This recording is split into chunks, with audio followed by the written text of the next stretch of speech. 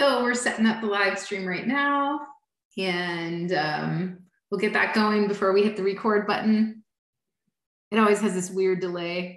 Hey everybody, what's going on? We are live right now, about to hit the record button for Seller Roundtable. And I'm here with my friend Andrew Maff, and we're going to be talking about marketing today. We're going to be talking about how to drive traffic to your brand off of Amazon, since that's something that all of us realize we need to do.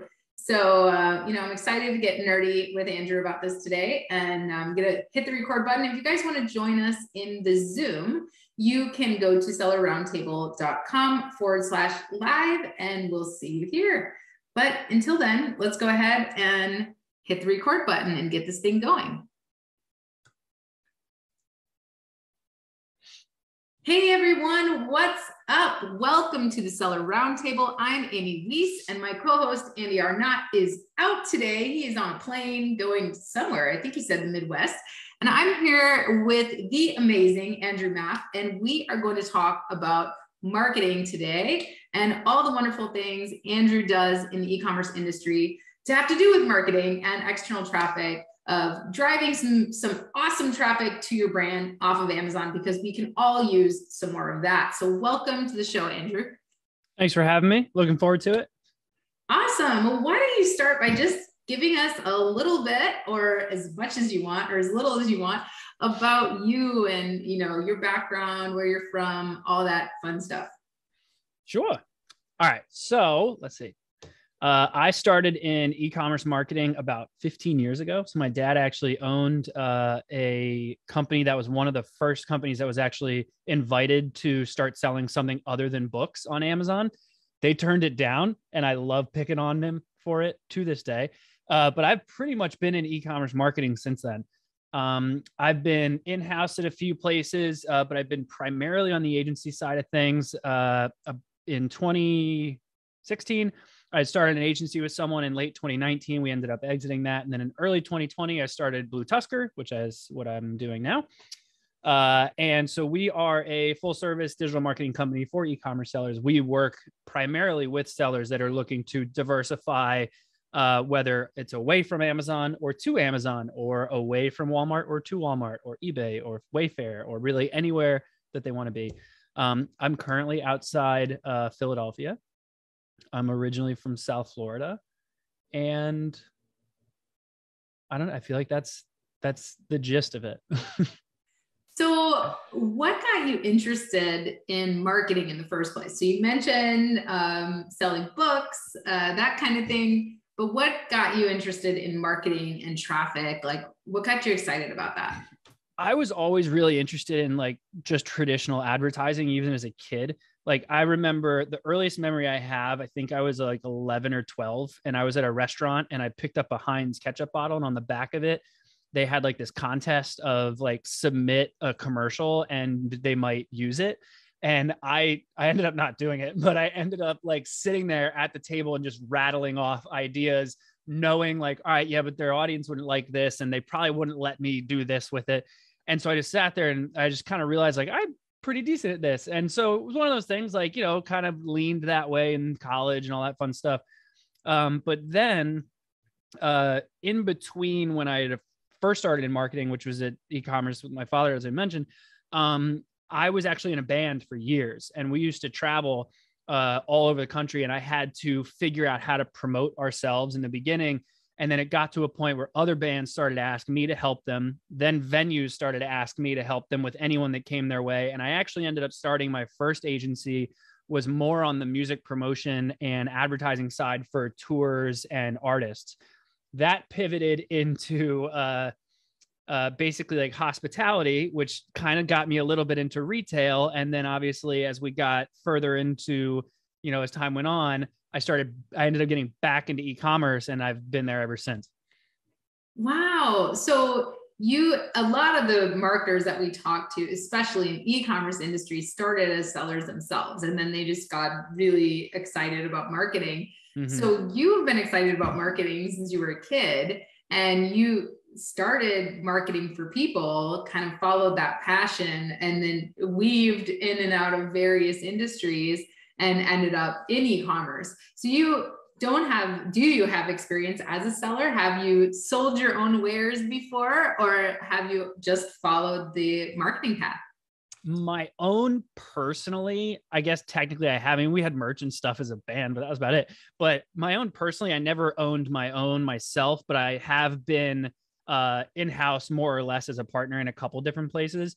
But yeah, to me, the reason I've always really liked the e-commerce approach is honestly is because I got so tired of being reliant on a sales team. Most marketers, if they're strictly marketing, they go B2B because lead generations is a little bit easier. But I got so tired of sales teams not being able to close anything. So I was like, I'm going to e-commerce where A, I've started, and then B, where I can actually like make sure that the deal closes. So I can see the whole path through, and then even how to keep people coming back and buying. So e-commerce has definitely pretty much been where I've been I started 15 years ago, and I think I got back into it, and I've been in it for, I think, 8 or 9 now. Amazing. And how did you first hear about or get into the Amazon side of e-commerce? Well, when I originally, 15 years ago, when I started with my dad, his business was the first one that was offered to one of the first ones that was offered to sell something other than books on Amazon. And so I got to kind of dig into like what that was going to look like. I was young. I was still if I wasn't in high school, I was early college. It was a long time ago. And so that kind of got me interested in like, okay, this is interesting, like what it's going to be like selling products online. But then fast forward probably about 5 or 6 years, I ended up in-house somewhere for a while at a company that was pretty far into 8 figures, selling 80% of our revenue was on Amazon. So I had to learn Amazon solely. I was really good at off Amazon stuff and was kind of helping us diversify a little bit, but I had to, because that was obviously our breadwinner, I had to make sure that I focused on it. And that was where I really started to learn a lot about it. That was about like 7 years ago. And then you kind of don't have a choice. Yeah, that's so true. 50% of the major e-commerce platform traffic belongs to Amazon. So it's a big player. Walmart is trying really hard to catch up. But if my Walmart sales are any indication, like they've got a little ways to go, right? Yeah. So let's talk about branding. And, when you're starting an e-commerce brand, what do you think are some of the fundamentals that folks should be thinking about in order to set themselves up for success, especially when it comes to later than marketing their brand or even pre-marketing their brand, building that list beforehand? What do you think some of those fundamentals are that you've seen are really successful building blocks to building a brand? One of the biggest mistakes I see that most sellers end up not doing, especially when they first launch, is if their end goal is to, sell the business or something along those lines, then they really need to hone in on the brand aesthetic. So like whether that's the brand voice, the way the brand looks, like they need to know not only the product that they're selling, obviously, but also the customer that they're trying to target, and then what they need to sound like and look like to entice that customer to shop. There's been countless sellers I've worked with, and I swear there's always a handful every year where they've been around for a year and then realize like, oh, we didn't really do any market research before this, and now we need to adjust our brand. We need a new brand name. We need we need to change our colors. We need to change our voice. We need to start targeting this person. And they start pivoting all the time and never sit anywhere to really decide like, okay, how do we make this work kind of thing. So there's just not enough preparation in the beginning is what I tend to see is the biggest problem with getting started. Yeah, I would agree. As a consultant, I work with a lot of people that either come through my program and find a product, and we focus on the customer first, and then we sell to that customer. And a lot of the other programs are focused on product first. Find a product that's selling really well, and then, make your differentiations based on bad reviews or whatever your thing is, right? And that person goes to market and they have no idea the mind of the customer that they're selling to when that customer makes a buying decision. Mm-hmm. And so today, you know, I was on a coaching call, and you know, this person was thinking about launching a product. And I said, hey, you know, this is actually not a good idea because it's a saturated market. And this person had differentiated in a way that really wasn't going to matter to that customer who's looking for this particular thing, right? It's a saturated keyword. And, you know, there's nothing wrong with competitive saturated keywords if you can get to page 1 with your differentiation and you can keep converting. And then all of a sudden people are looking for your differentiation. But if nobody's looking for what's different about your product, and you can't get a good medium to long tail keyword in there, you really get stuck. And the other thing I've seen people do, you know, is they just get really wrapped into this product, but they know nothing about the customer. And, you know, they aren't using that language, or they're not taking them through a story that helps that customer understand that key question, which is this for me? Right? If you don't answer that question, then, you know, the customer is just going to move on to your competitors with more reviews, better pricing, whatever it is, right? Even if they have a worse listing than you. So I love that. I think it's so, so important. And speaking of that, what would you say is the best process somebody can go through to get to know that customer, to figure out who that customer is that they're selling to? Market research for the most part is usually the easiest way to do it. And honestly, when you say market research, I don't mean like go hire a company to do a whole like sit down and walk. Like, you don't have to go through those steps anymore. It's 2022. You can throw some stuff online and figure it out. You know, there's a couple different approaches, but you can figure out the general market you want to go after and then develop just some content around it and start to build a community, and then literally just ask them. I know people that started Facebook groups before they started launching products, and they just asked them, what do you guys want? And they made it. But you can also, you know, think about the product that you're selling. What is your differentiator? And then who is that actually going to resonate with? Because sometimes when someone goes like, oh, you know, I'm going to launch this and this is why my product's going to be different, I'm a pessimist. So I always sit down and I go like, well, why didn't that competitor make it this way? Like, there might be a reason here. And so if you're going to differentiate, you want to know like, okay, well then who am I going to target? And then find those people and talk to them and make sure that in fact that is the case. Because, you know, there are those diamonds in the rough where like how many people have like cooler and like water bottle businesses now? Like everyone and their mother has started one. And it's like, I would never have guessed that some of those were able to differentiate as much as they were. But to your point, as you mentioned before, launching something like that strictly on Amazon is a nightmare, because standing out from everyone is incredibly hard. There's so many times I'll talk to a seller and they'll be like, oh, I created this product and you know, this and this and this. I'm like, okay. I'm like, well, what makes you different? And they're like, we have better ingredients, or we're higher quality, or we're more durable. And I go, okay. And I go, all right, I mean, we'll put that stuff in the images. I go, but you're more expensive and people have to take the risk now. And there's just not enough social proof opportunity that you can kind of force on Amazon. And so that's why, like, you're thinking about like a water bottle, for example. We use this example on the show all the time. I think it's because it's what's closest to us. It's sitting around. Yeah, exactly. But you know, when you think about a water bottle, like you said, the better material, like nobody's searching for a water bottle with quality stainless steel. Like that's expected. It's expected that your product is quality. So what else do you have to bring to the table? Like, yeah, but ours is better quality. Mm-hmm. Okay.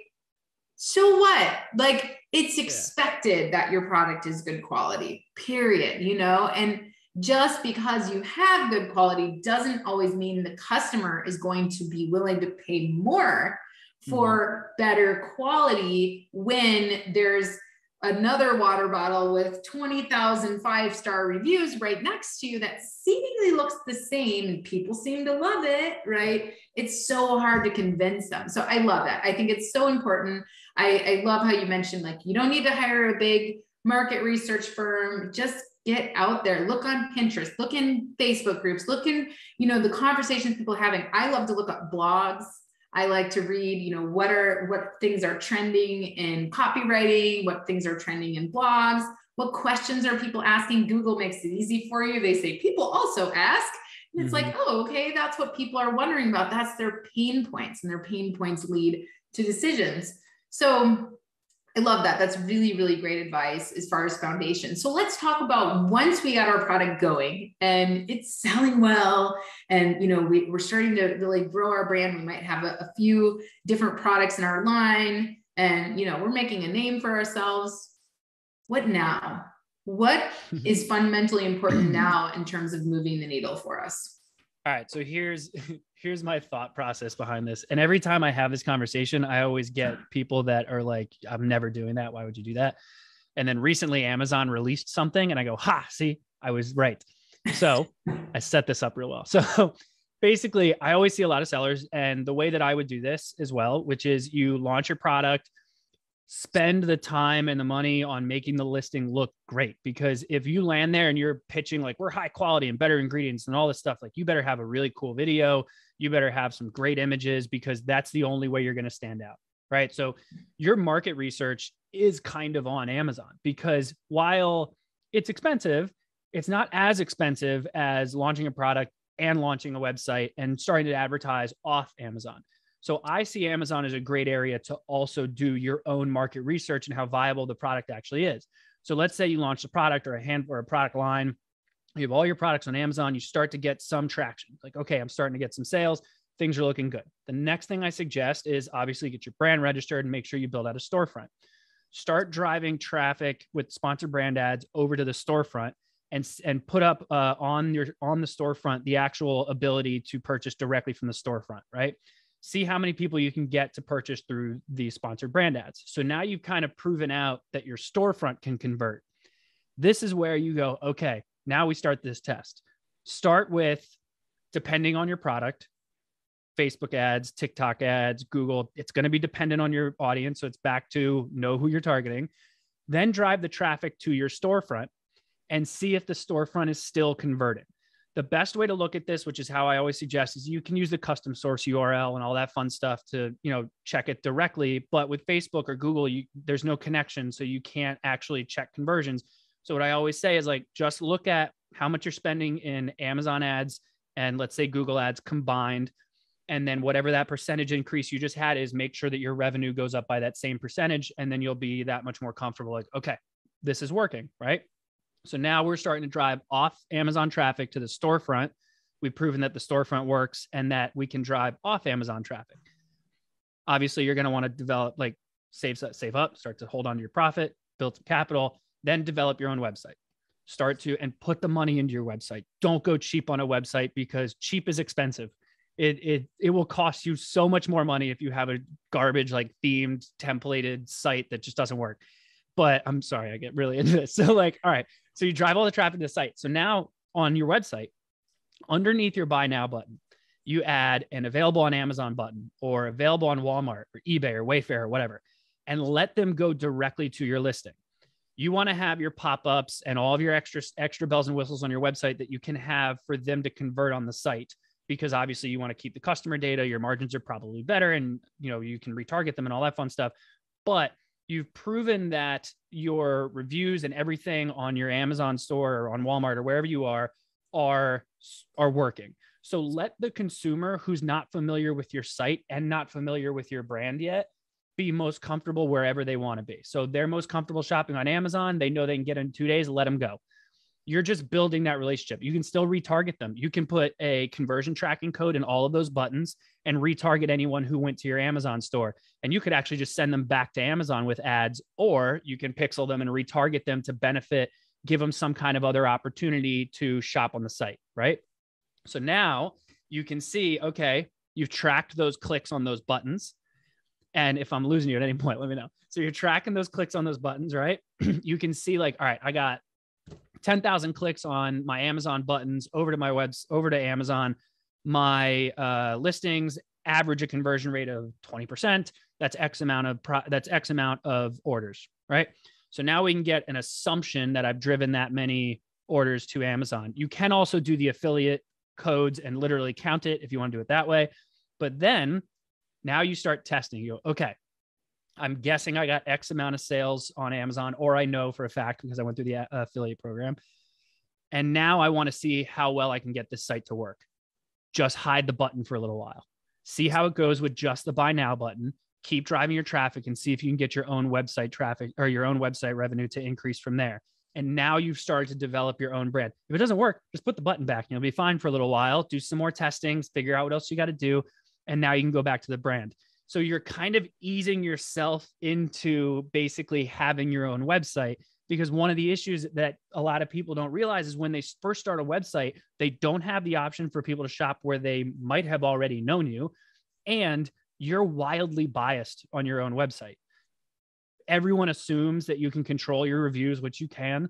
You made your own website. So of course you're going to say it's the best, it's the most durable, it's the best ingredients, blah, blah, blah. It's incredibly biased. So by allowing them to go check out your other reviews or go somewhere else besides a place that you control can actually improve your brand, because they get a lot more trust behind it. Plus you can loop in like influencer marketing, all that fun stuff. So you're not as biased when you're saying I'm the best. My favorite analogy is always, if you're at a party and I were to walk up to you and be like, I'm awesome, you and I should talk. And you would be like, no, you're kind of weird. And then you would go away. But if like 15 people came up to you and said, hey, Andrew's super awesome, you should talk to him. Eventually, like, I got to talk to this Andrew guy. I got to know why he's so awesome. That's because a lot of other people were telling you that I'm cool. But if I tell you I'm cool, it's not cool. So it's the same concept of basically easing yourself out of Amazon onto something else and testing it, but then letting the existing social proof do the work.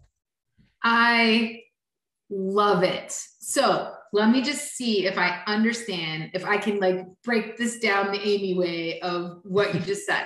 So you're saying when I have a brand, I have a couple of things going on Amazon, I'm getting some sales going, I'm looking good, I should make sure that my storefront is legit. And then I do maybe some headline search ads or some brand ads leading to my storefront on Amazon. Yep. I start there and I make sure that my storefront from those ads is converting. Yep. If it's not converting, I need to make those adjustments, keep going, keep split testing, because it's in Amazon's playground and it's easy. I know Amazon, I'm good to go, right? Then once I get that going, now I know, man, Amazon customers are converting. Well, guess where 50% of customers come from that don't go to Amazon.com? Off of Amazon. A lot of people just assume all the customers go to Amazon. No, only 51% of people go direct to Amazon to buy. The other 49% come from off of Amazon on sites like TikTok, Facebook. Actually, 60% of them come from search, which most of that is owned by Google. But either way, what you're telling me to do next is, now that I know that my storefront's going to convert and I have a nice little URL that I can drive people to, I can now use ads, because people love Amazon. So depending on my customer, I pick my social media platform that my customer is most likely to be on, and I start running some advertisements to my Amazon storefront.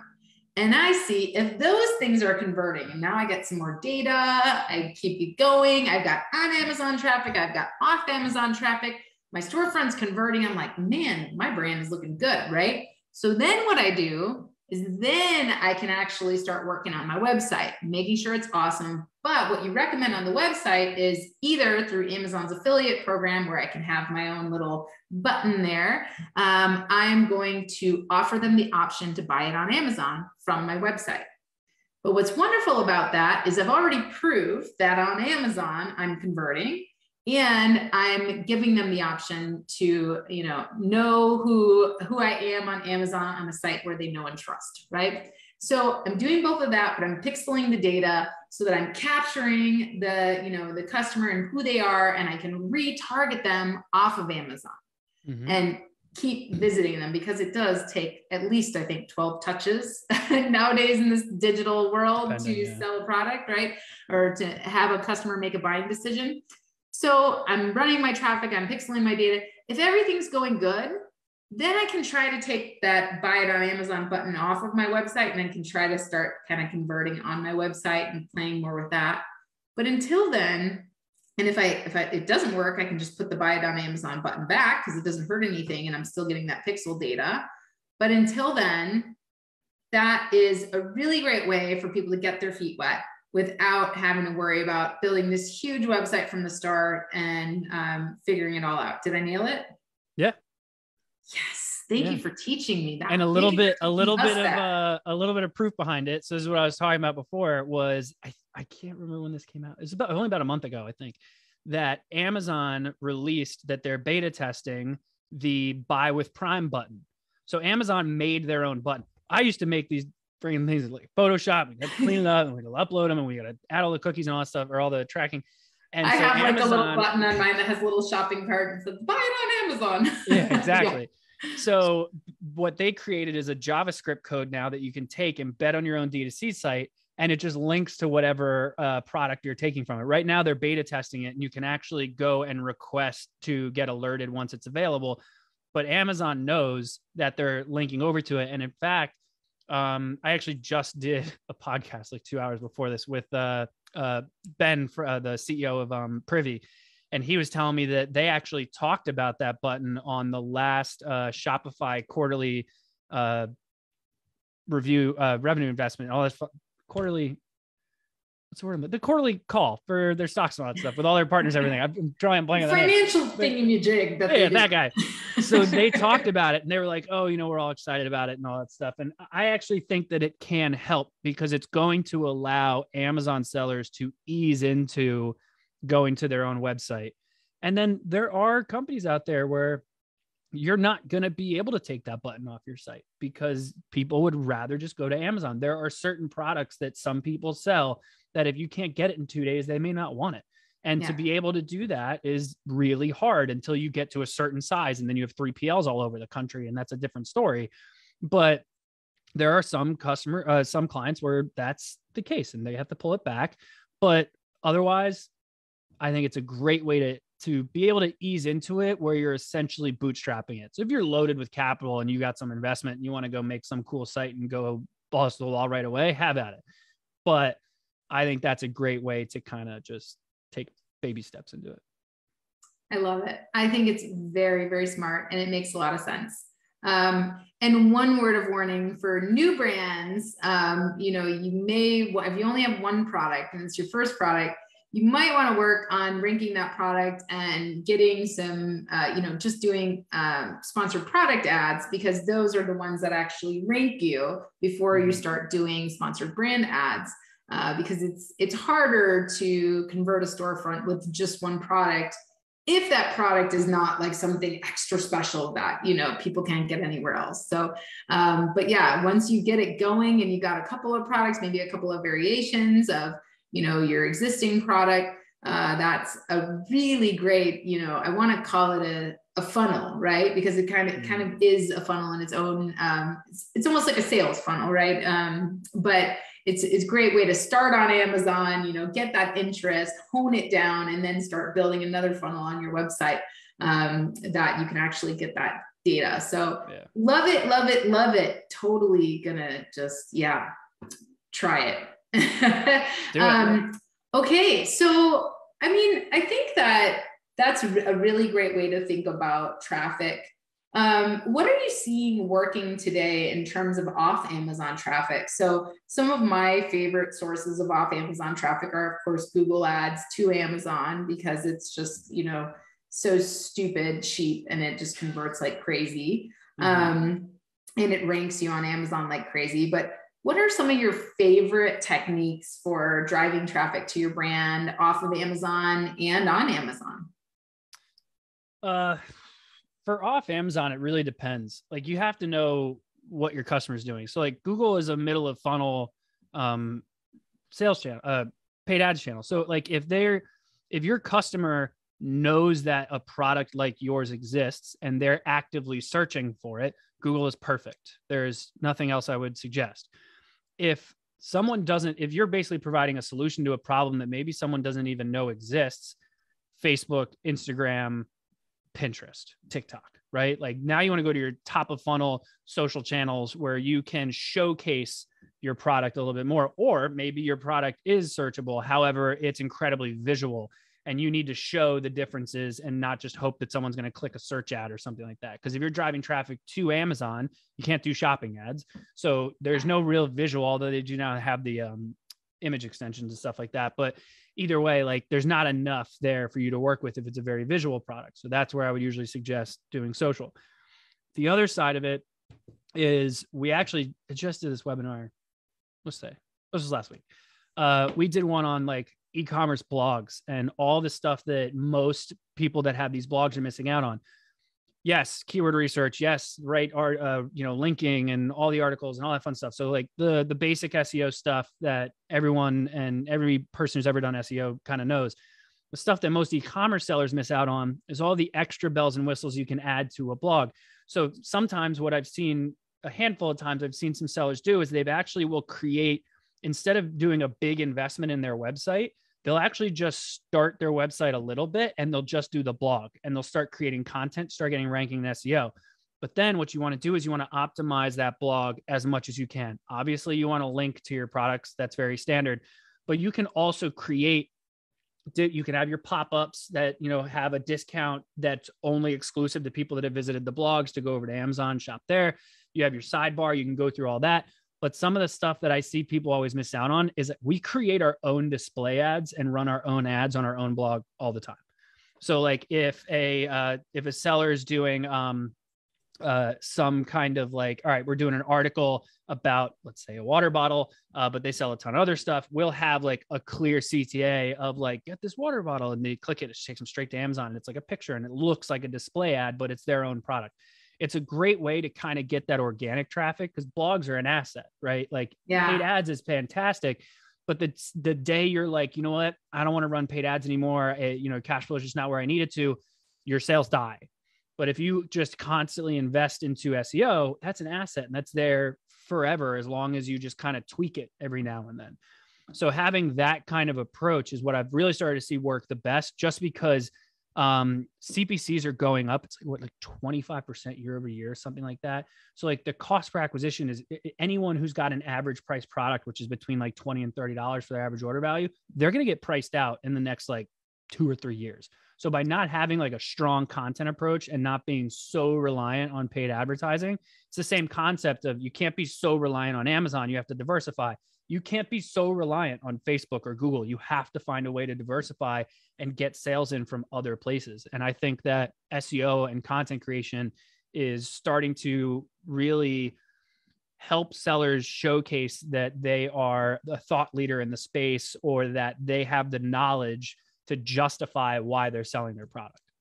I love that idea. One hack that I often give people is some of the top search results on Google belong to YouTube. And YouTube would be a great place. What we do at Amazing at Home, every time I create a new YouTube video, I have my team go back through and SEO the heck out of that YouTube video. And then they also make sure that they write a really great blog post about it. They embed the video and put it on our website and put all the great tags, not only on YouTube, but also on our blog. So now not only do we get those top hits for YouTube in a Google search, but we also get those driving direct to our website as well. And then if you go back through your YouTube analytics and see what your top videos are, your top video views are and stuff, you can often also relate to that and, create a couple of different blog posts from that angle. And now you get even more traffic, people going to that. So I love that. And another hack that I learned from, I think it was Norm Farrar, talked about how every time you do a YouTube video or a post like that, you can also publish that to Google My Business, which has a huge ranking on Google, right? So that search result for that highly ranked YouTube video is now also in the Google Business search results. And then you've got your blog results that you're just basically using that same content, repurposing it multiple times.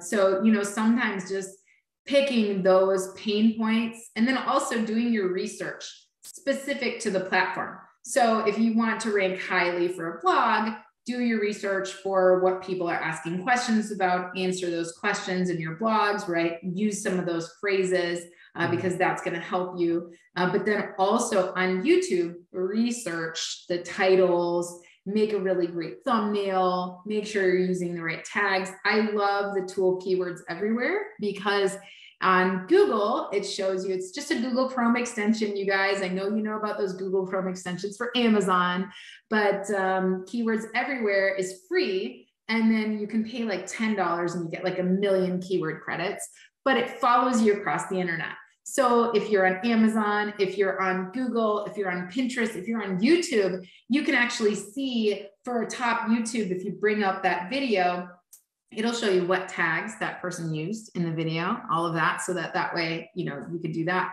But I love what you said about using your own images, making your own little ads. I'm going to steal that too. So much gold today. I'm totally going to do that. I think that's such a great idea.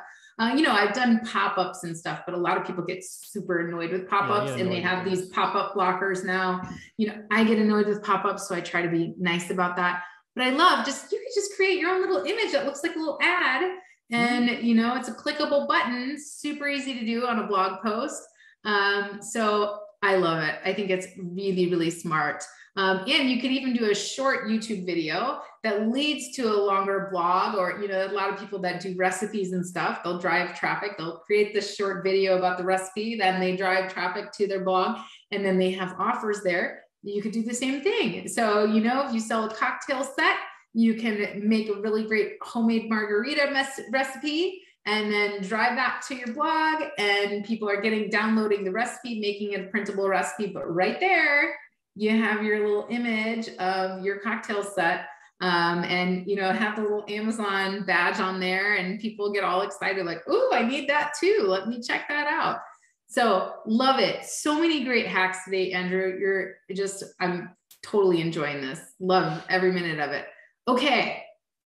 I feel like we've covered a lot in terms of marketing, but I feel like I want to get like a little bit more juice out of the lemon because I know you have like so much more in there. But so tell me what, besides, like, I love the organic, but is there anything else on the organic side that folks should be focused on? I love starting your website with a blog. I think that's super smart. What do you think? Okay, fine. Let's do this. What do you think about WordPress versus Shopify? For e-commerce sellers, Shopify. Okay, even for blogs? Mm-hmm. Yeah. Blogs aren't that bad. You can redesign them and get them to function better than the way that, you know, Shopify gives you. There's a bunch of apps too that you can make it better, but I'm not buying the whole like WordPress has better SEO than Shopify.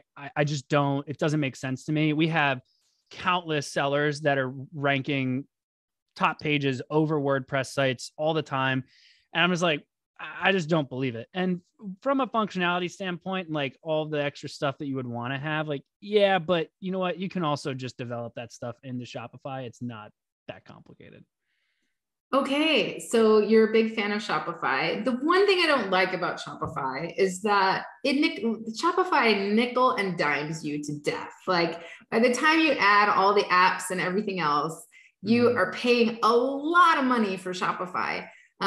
So that any hacks you have for us to avoid, you know, your Shopify store costing you more than your ad spend every month on Amazon? What I usually tell most sellers is it's a lot less expensive to find a developer at a bare minimum just to consult and just ask them and be like, I'd like to add this functionality. What do you think it's going to take? And then ask them about building it out yourself. And I know it's like, okay, that could be really expensive, in which case, all right, don't do it, do the app. But the problem with adding on all of these different apps is obviously the cost, but it slows your site down. So even if you're just doing it for blogs, it's slowing the entire site down. So the overall buying experience isn't going to go as well. The problem with going with WordPress is that all of these plugins aren't controlled by WordPress. So if they have an update and you update a plugin, it could break all of your other plugins. And then you got to get a developer to go in there anyway. At least with Shopify, when they do an update or something like that, it's clear, it's concise, nothing breaks. I rarely ever have anything break on a Shopify site. So if there's some kind of small functionality, you're like, oh, I just want to be able to add in this, then you can usually have that developed in, or you can go the app route. But then I usually still have a developer integrate the app and then have them like clean up all of the unnecessary code that some of these apps have, in which case, at least at that point, you're just using the bare minimum of the app. It's not slowing down your site too much. So what you're saying is that there's a way to develop a lot of the functionality that comes from all of these paid nickel and dime apps on Shopify, instead of having to add 20 different apps that are each $10 or $20 a month on top of what you're already paying $50 a month for Shopify. You can develop a site that's very functional for you without you having to add all that extra stuff in. And, you might not have to add on all, and it works that way for WordPress too. So I don't know why I would be surprised. WordPress is the same way. Like if you have a developer, you don't necessarily have to add all these plugins. You can make your existing plugins just work better for you. Right. Mm-hmm. So I love that. Great advice. Okay. So as we're coming to the end of the show here, we like to ask, what is something that you're listening to, that you're reading, that's keeping you motivated? Oh man. Let's see. All right. Well, listening to, I'm going to shamelessly plug myself. So we have our own show. We have the e-com show. So we interview e-commerce sellers, and it really is like, even though I'm shamelessly plugging it, it's crazy to hear their stories. It's not like we just sit there and just ask them like, how'd you get here? What steps did you take? What struggles you have with now? We've had probably like 6 or 7 different Shark Tank people on there. So that's always a fun conversation. And it's always very interesting to hear someone's story. And my ending question that I always like to ask is, what motivates that entrepreneur themselves? Like, what is it that gets you out of bed, that keeps you working on your business? Because everyone's different. Some people are financially driven. Some people really like what it does for their customers. Some people just think it's cool building stuff. Like there's so many different, I don't even know if I've gotten the same answer. I've always found that very interesting. And then reading, right now I'm reading 2 different books. Right now I'm reading The Messy Middle, just because I need to right now. And then I'm also reading Gary Vee's new book, just because as a marketer, I feel like I have to, or he might come find me. Be afraid. Be very afraid. Read it or else. I love it. Very good. Okay. So the Ecom Show is your podcast. And, I think it's okay to shamelessly plug yourself, because honestly, I know Andy and I, since we started this podcast, I think we're on like episode 150 something now. We're almost at 160 episodes. We might even be there already. Who knows? But the point is, I learned so much. Like, just spending this hour with you has been wonderful. I got so many gold nuggets. And as an entrepreneur, I don't always take the time to listen to podcasts, and, I'm always reading books, but it's these conversations that we have with other sellers, that we have with other business owners. When I go to events, and it 10X's my business every time, because it's just like these little nuggets that you learn in the conversations and the networking and, the people that you meet. And so having your own show, it really does make a huge difference, because you meet so many people and you learn so many things.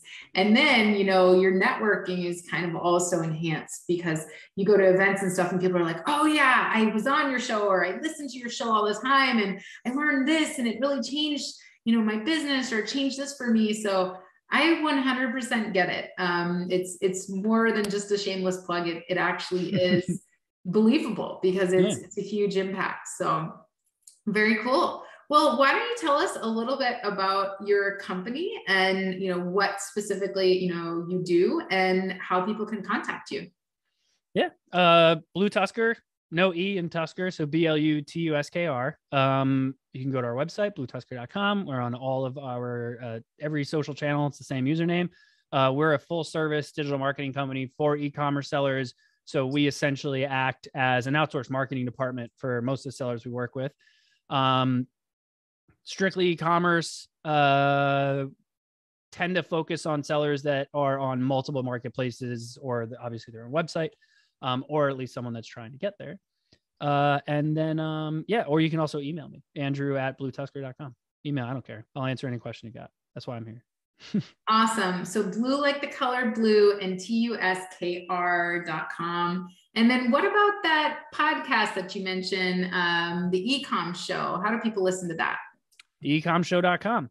Where we got all of the stuff's on there. So you can go to ecomshow.com. It's also on the BlueTuskr website. And we also film it. So it's on our YouTube channel, but we are on, I think, every podcast platform I can think of. So whichever one you like. I diversified. Well, I would expect that from a marketing company. You've got to. We're going to hold you accountable for that. Well, that's awesome. Thank you so much, Andrew, for being here with us today. I learned so much, and thank you for giving all the gold that you gave away to our audience today. I'm definitely going to try some of it, and I'm going to reach out, and I'm going to join your Slack too. You have a Slack just for e-com sellers. I saw that. Yeah. So then there's sellerslack.com. So basically what we did. So this came out of just like necessity. I was in multiple like Shopify groups, some of the Shopify Plus ones, even though they're gated and all that fun stuff. And then I was in a couple other Slack groups, and they're all like littered with vendors, and it's just mostly people just chatting. So, and it's just people plugging their own stuff. Like, I made an app, I did this, I did that. And it got really annoying. So what I did is like, okay, I'm going to create a Slack group that is gated. So you have to apply to get in. You have to prove that you're an e-commerce seller. And then we allow you in. We're on a 2-strike policy. And BlueTuskr does not post in there at all unless it is something that happened that we did not publish. So if Shopify did something or Amazon did something, like, hey, we found this is cool. We really just do it for our own market research. We sit there, see what people are talking about, and then we go, oh, we should write a blog about that. That is the reason that we have. Everyone goes, why do you have this? We go, really just because I need blog ideas. And then outside of that, it's just only e-commerce sellers. There's even like private channels in there for 7-figure, 8-figure sellers, Shopify Plus sellers, so that they like to hide in their own corner and just talk to each other. So we let them do that. But yeah, it's awesome. I love it. Very cool. Yeah, I'm a little picky about my Facebook group too, because it's so many of the Facebook groups, there's 50,000 people in there, but it's a lot of like VAs, and I don't have any problem with VAs, but the problem is, where can sellers talk then? Because otherwise, like you said, it's just people just pitching their services, and it just becomes like, okay, I'm not actually getting the advice that I need. So, we do the same thing. Like, if you're pitching your services or, just giving purely bad advice that shows you have no experience as a seller, like, you're gone, bye-bye. So I love it. Very good. I think Stephen Black calls it the band hammer. He's like, you get the band hammer, you're gone. All right. Awesome. Andrew, thank you so much again for being here. And thank you everyone for listening to this episode of the Seller Roundtable. Don't forget to rate, review, subscribe, and we'll see you guys next time. Bye. See ya.